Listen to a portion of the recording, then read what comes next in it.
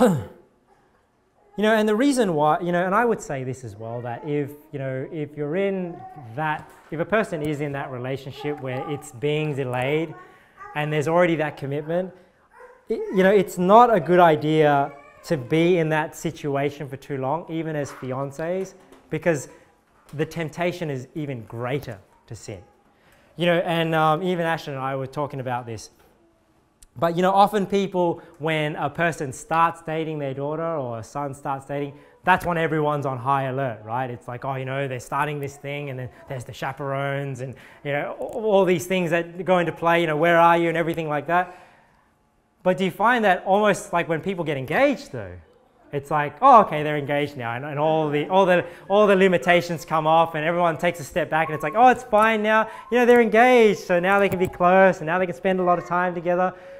But it should be the opposite way around, because generally when people are starting to date, they themselves are a bit cautious, because they don't know each other, they don't know whether each other's going to commit, and they're not going to push the boundary as far as when they get to know each other.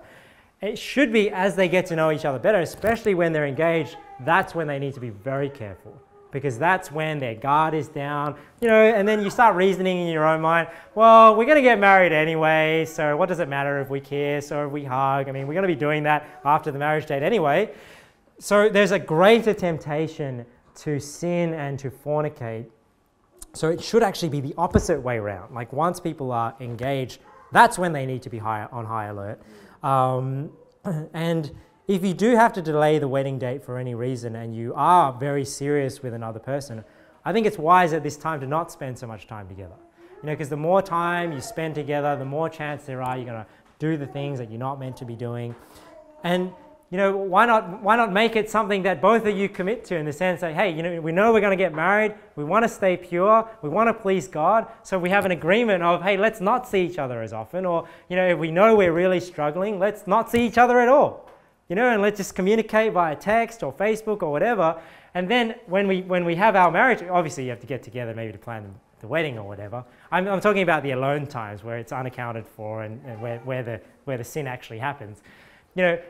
If you're not seeing each other at all, it's just going to make the heart grow fonder, right? And you'll look forward to the wedding day even more. It'll be even more a blessing to you if you can make that commitment.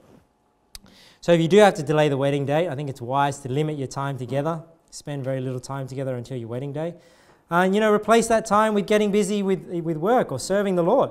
Go soul winning more often instead of seeing each other as often.